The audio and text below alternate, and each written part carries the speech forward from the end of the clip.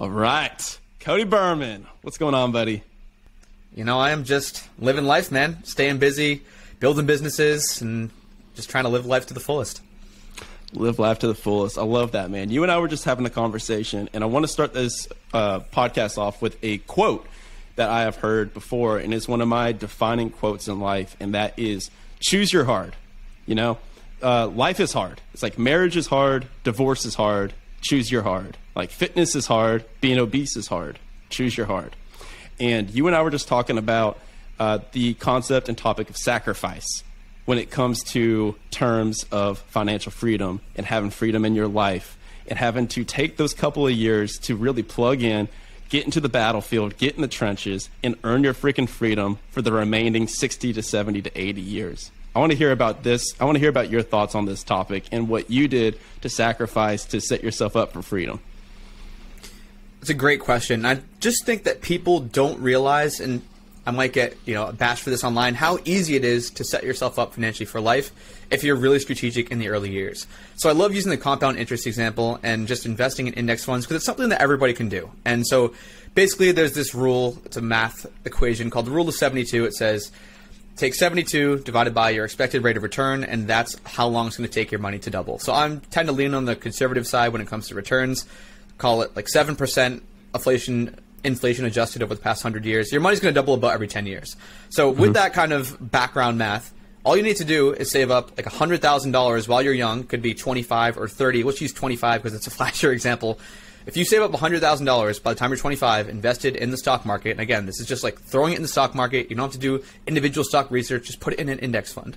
By 25, you'll have 100,000, 35, 200,000, 45, 400,000, 55, 800,000. By 65, you have $1.6 million. That's without doing anything. And I just don't think people get exposure to that type of math, to how powerful compound interest can be. And just to clarify, in that example, that is without contributing another dollar. All you have to do is like accumulate $100,000 in whatever ways possible before you have kids, before life starts getting crazy, like while you're young, while you have energy, while you have drive, and that's it. And if you can contribute more, you'll have even more money. So that's kind of how I've thought about it, and I try to convince my friends. Some of them are tougher to convince than others, but yeah, man, I'm just trying to like really inspire the youth to get started early, make those sacrifices young, like live like a college kid for as long as you can before your standard of living starts to increase and life becomes more expensive.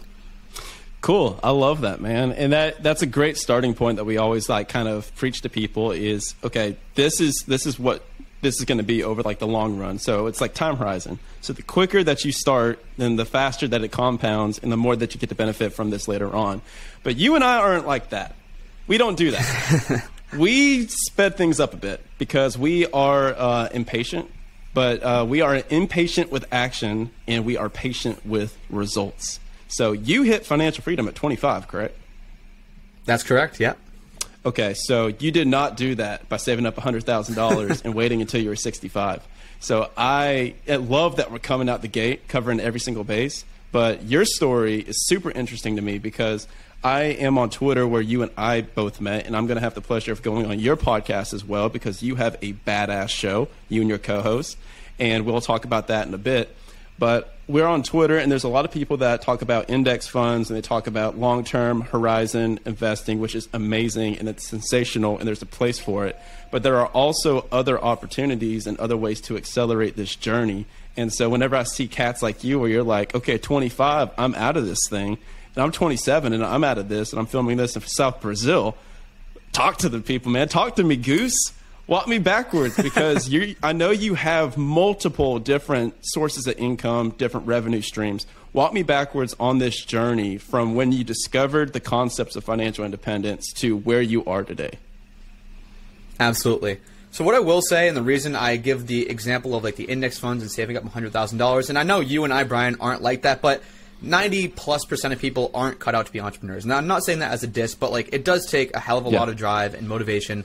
I remember my corporate job, like I could literally get away with just like doing an hour of real work a day, and the rest of the day I'm like researching different stuff, working on my side hustles, just like reading random articles, and that's fine. But as an entrepreneur, if you're working an hour of a day on like deep work on things that are actually going to move your business forward, then you aren't going to go very far at all. So with that caveat, that's why I mentioned the index funds thing. But for me, I kind of got into this whole world. I read The 4-Hour Work Week when I was 19. So as a sophomore in college, I became obsessed with the idea of like building businesses and what Tim Ferriss called muses, now more popularly called side hustles. But just the notion that your time and money didn't have to be linearly related was like groundbreaking to me, because everyone I knew in my life, they worked this number of hours to get this paycheck, and some of them made more money per hour, some of them made less, but they were always working for a paycheck. They were, the amount of hours they worked was a direct function of how much they earned in that paycheck.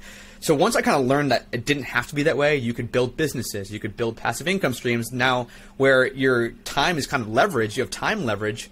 Now you can make more money with less time. So I became obsessed with that, started building businesses, had 2 failed businesses. One was a tutoring business, one was a specialty clothing company. Finally found some success with my 3rd business, which was a disc golf manufacturing company. So many lessons learned from that business, and I've since kind of effectively shut it down, and I wouldn't recommend getting into physical products unless you're like really into it. But lots of takeaways. So that's when I was like 19, started moving throughout college. But at that point, quite honestly, I didn't think that entrepreneurship was like the thing that was going to get me there. I was really getting into the financial independence movement, like Mr. Money Mustache and those folks, where you just make a ton of money in your early years. You invest it all into index funds. In like 7 years, I was going to hit FI. I'm like, perfect. Like, I'll be 29. I'm going to get the sick corporate job in finance, just like invest it all in index funds, whatever. And kind of like what you just mentioned before, Brian, everything changed as I started getting more and more into the entrepreneurship community and just seeing people do amazing things, build these businesses. So I actually ended up quitting that corporate job 7 months in. I was in commercial real estate lending. Started focusing on the side hustles that I was currently building at that time, which was my blog, podcast. I was doing a bunch of freelancing. And I don't know if you want to stop me. I'll just go through it, and then we can kind of pick and choose what parts of the story we want to go through. I'll wrap this up in another minute. Then I started kind of focusing more on the passive income side hustles. So with freelancing, I was like trading all my time for money, although I think one of the best ways to get bigger passive income side hustles is to fund those passive income side hustles with active income side hustles. So I was doing that for about a year. Then started doubling my revenue year over year as I started focusing more time, more energy, more money into those passive income side hustles, like a blog, like online courses, like ebooks, like digital products. And every year since then, so 2018 was kind of that like first year where I was like doing a ton of side hustles. I was only earning like $1,500 a month. The next year, 2019, I took entrepreneurship full time. I was making about $8,000 a month. 2020 doubled again, about $17,000 a month. 2021, about $34,000 a month. And this year so far, I've been averaging $80,000 a month, just focusing on these super scalable passive income businesses. So that's basically me in a nutshell. Let's go. Friendship. 27 friendship points. 27 friendship points to Cody Berman. All right. So there are different levels to this game, and I have the pleasure and privilege of standing on the shoulders of a lot of giants, right? So the average guest on the show is normally kind of in that high 7 to 10 figure range in their entrepreneurship journey. So I've got millionaires at the bottom and up to billionaires that are on this show, and it's insane to hear like how they think about things and how they go about it. And in this like whole concept and topic of entrepreneurship online, people talk about passive income, and they talk about how to generate as much as possible so that they can hit financial independence, have their passive cover their fixed expenses, and then they can have their freedom. But then here's chapter 2 to the book. What do you do with your freedom, right? So that's where everyone drops the ball, and then they haven't made it to that point yet. But what you're talking about is what I call passionate income. So you have taken to where you're like, okay, now I've earned my freedom, and now I've found a way to attach my fulfillment to an active income source that prints so much capital that I can dump it into an exponential return in passive investing, right? That's exactly right, yeah. So let's hit it in 2 different spurts here. Let's hit on your active income side, and then we'll hit on your passive income investments here. So let's go to your active side. So what are your streams right now of active income, and how did you go about building those up? And then we'll get into the passive. So on the active income front, I'll say one thing that has changed a lot is I don't trade my time for money anymore. So before Perfect. I would do something for X number of dollars per hour. I don't do any of that anymore.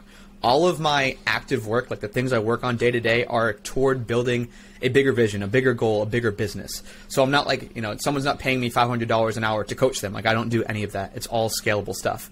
So for me right now, what that looks like is building out our kind of digital product course / all our products, and we've been doing a bunch of partnerships. That company is called Gold City Ventures. I actually co-founded that with my business partner, Julie, back in 2019. Started getting a lot of success with our online courses, started producing ebooks and digital products, selling them on Etsy and Shopify. And the cool thing with that, and the reason I say I'm not like trading my time for money, is they're things where I'm building them once, and then I can sell that thing that I created to an unlimited number of people. I kind of equate it sometimes to playing like a concert. Like a musician could play a concert for one person or to 100,000 people. It's no extra work for the musician to play that song, like regardless of the audience size. But if they have a bigger audience, they're going to have more fans. They're going to make more money. It's kind of the same thing with digital products. So really started like hammering that space and putting all of my time and effort into those like scalable products that I don't have to like, rinse and repeat and like do one-on-one coaching and things like that. So that's one of the things. The other one that I've been focusing a lot of time on is real estate. And so I'll say a lot of the active income part of real estate is in the beginning. It's like finding the right property. It's setting up the systems. It's all that stuff.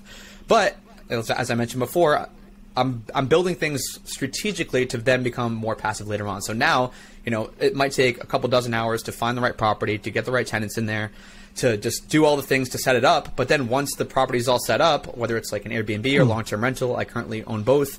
Now it's like 3 or 4 hours of maintenance per month. And, maintenance meaning my time, whether it's looking at like the balance sheet or the income statement or just like dealing with a random problem, a maintenance problem. And yeah, so those are probably the two things I've been spending most of my time on. Also, the podcast is, although we've outsourced a lot of it, now it's mostly just me doing the research and recording. That's another part of like my active income, or I guess income that I'm actually spending my time to earn. And let's see, am I missing anything?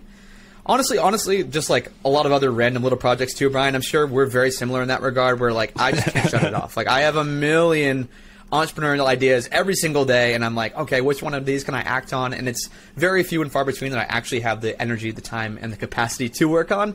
But when I do, I go all in. I just like go hard for 3 months on it. I love your concept of building scalable sources of active income because we all come from a background, and you did that 7-month spurt where we all come from a background of trading time for money. And then we also equate hard work to being deserving of having a lot of money. So that has been something that's been challenging for me, is removing that relationship between hard work and more income. How's that process gone for you?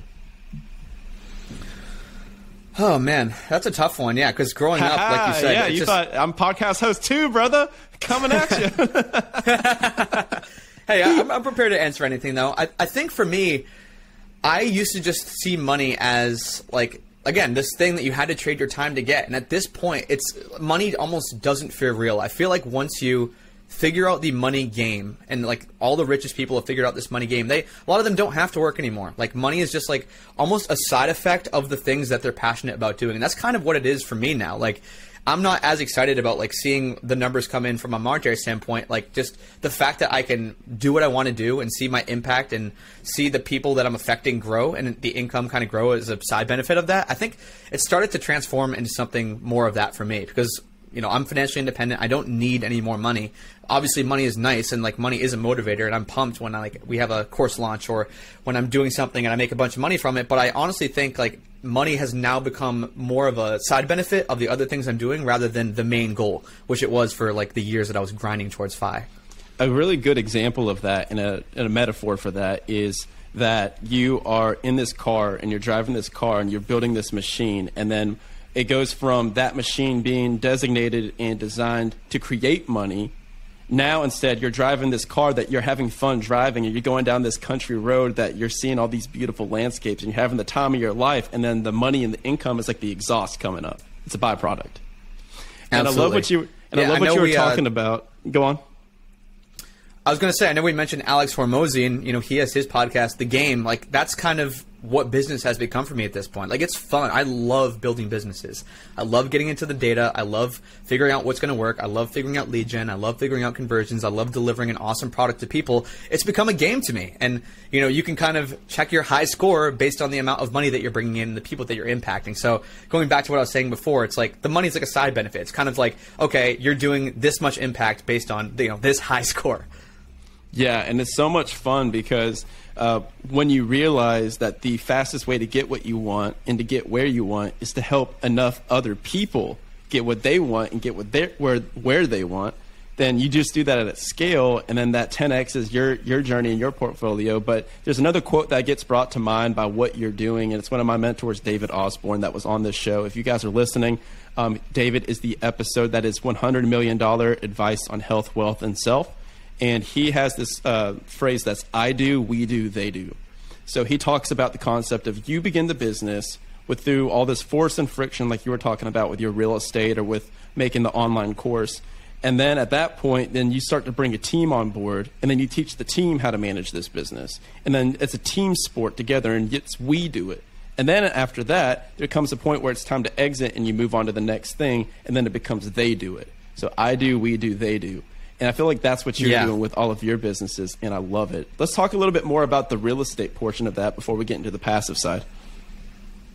Yeah, real quick before real estate, I just think that's so important and something that most entrepreneurs figure out too late. I mean, myself included. I could have started outsourcing way earlier. I was always like, I can do this better than anyone else. Like kind of cocky, but also like another part of that was I was super frugal, so I didn't want to pay someone else to do it when I could just take the 30 minutes to do it. So that was a huge shifting point for me when I started outsourcing like tasks that I didn't have to do, so I could focus on higher impact stuff. For my real estate journey, I had interviewed so many people on my podcast who had retired crazy early. Some who I've become really good friends with, like my friends James and Emily. They retired at 27, 28, moved to Cyprus, like completely stopped working. And I was like, there's no reason I can't do that. So me and my fiance Lauren, we just like started looking for properties. And I'm in Massachusetts. Massachusetts, where I am, didn't have like the best cash flowing deals. Ended up jumping the border over to Connecticut. We bought our first 2 properties there, then ended up buying a couple up in Massachusetts. At this point, we have 11 long-term rentals and 2 Airbnbs, and we're currently doing our first flip. Man, it's been an absolute learning process. It's been like a really rewarding, and like I mentioned before, I'm always up for the next challenge, but man, like you don't know how much you don't know until you start doing it. No matter how many podcasts or books or YouTube videos you watch, like there's always shit that you just don't know.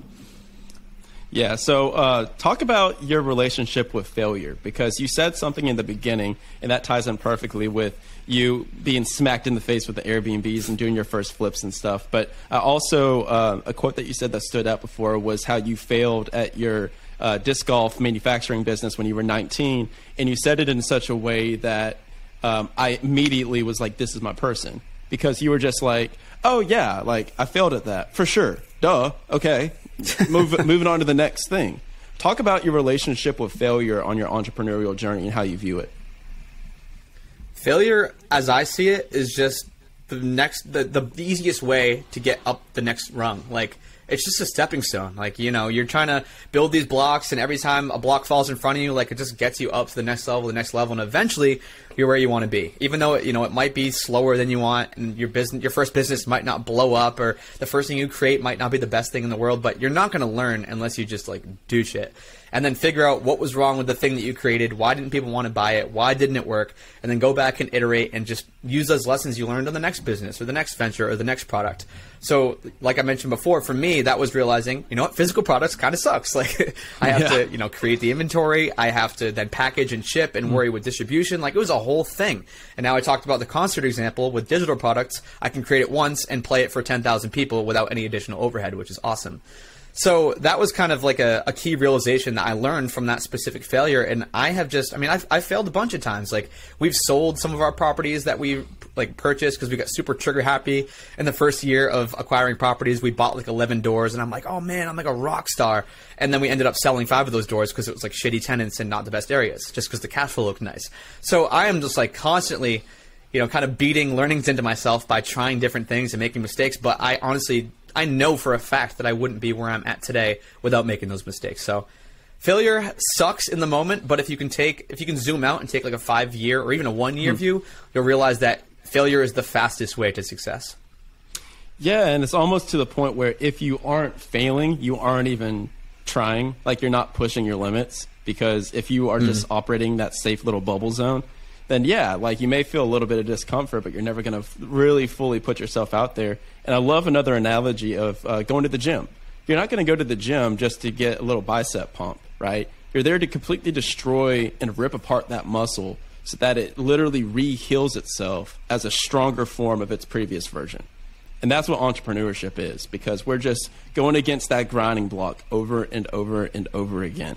So I want to take a pivot here in a bit to the passive side. But first, so you said you have about $80,000 coming in. Is that mostly from the active businesses with the courses, digital products, and cash flow from the real estate? Or is that a combination of the two?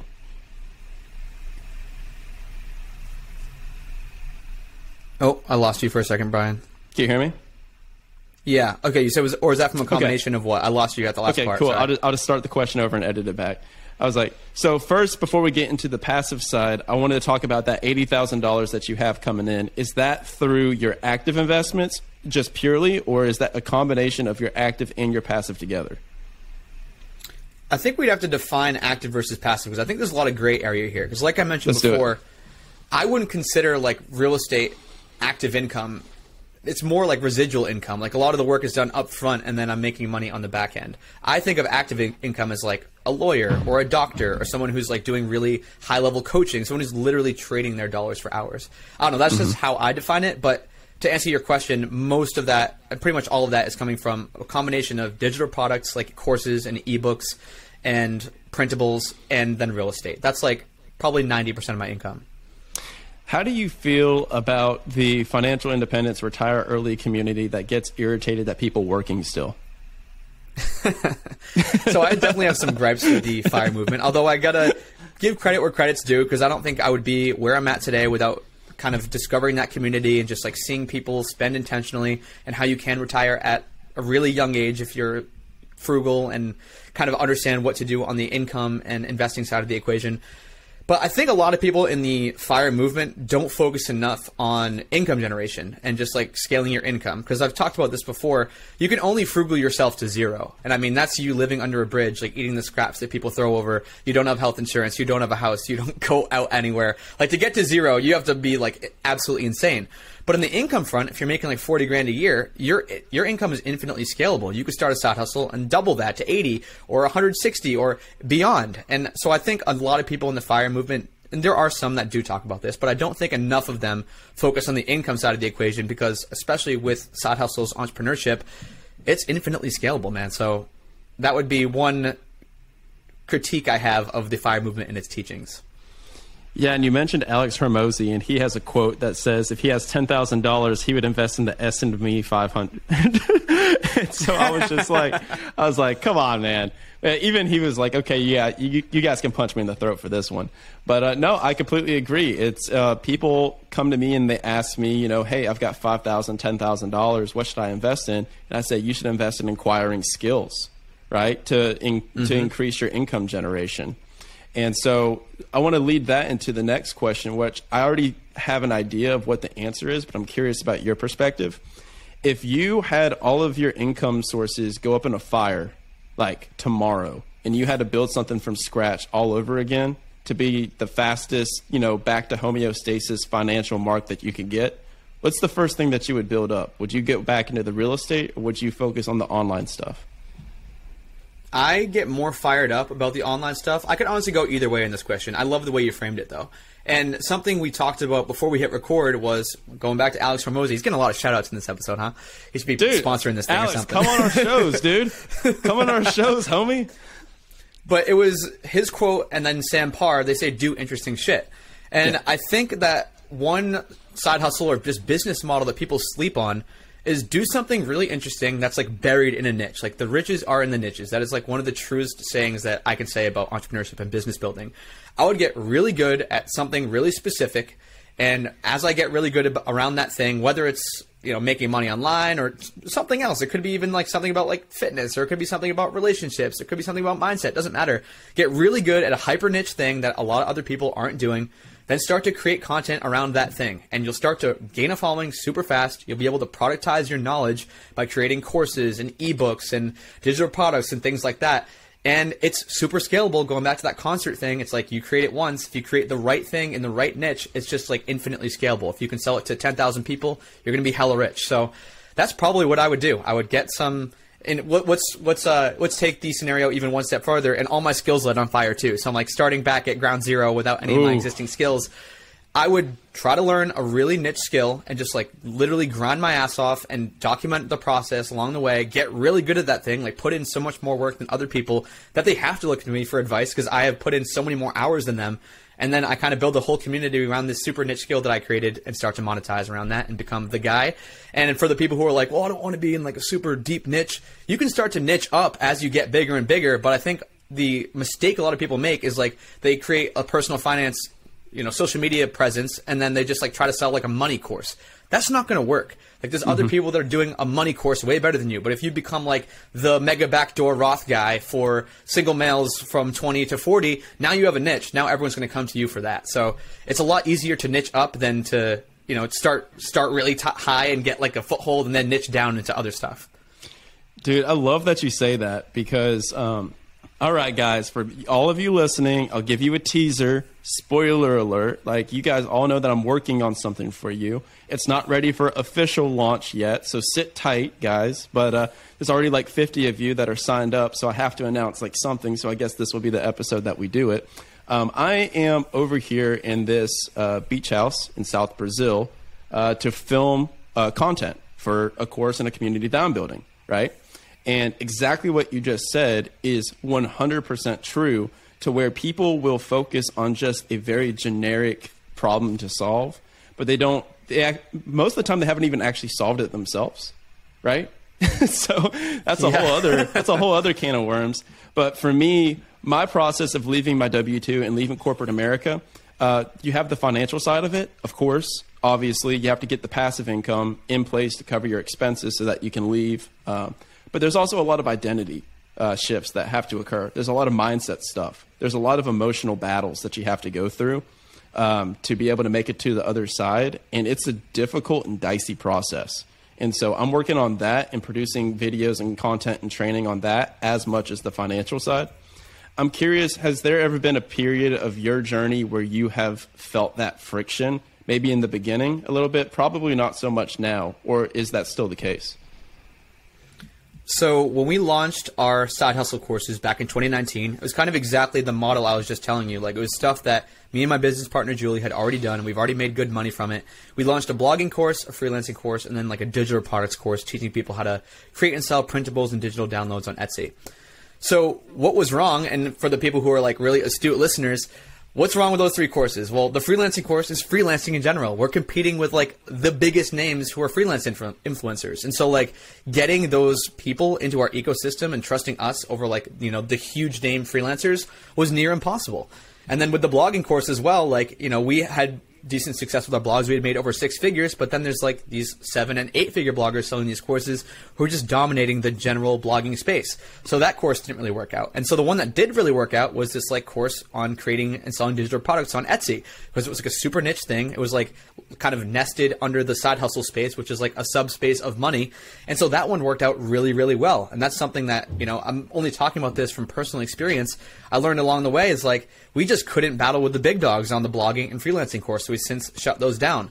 If I were to redo it now, like I would focus on one really specific part of blogging or one really specific freelance skill, because then we'd have a much larger chance of competing in those arenas. So that has definitely that was a really hard lesson for me to learn, because we spent, oh my God, hundreds of hours on each of those courses, thousands of dollars in video editors, and now they're just toast.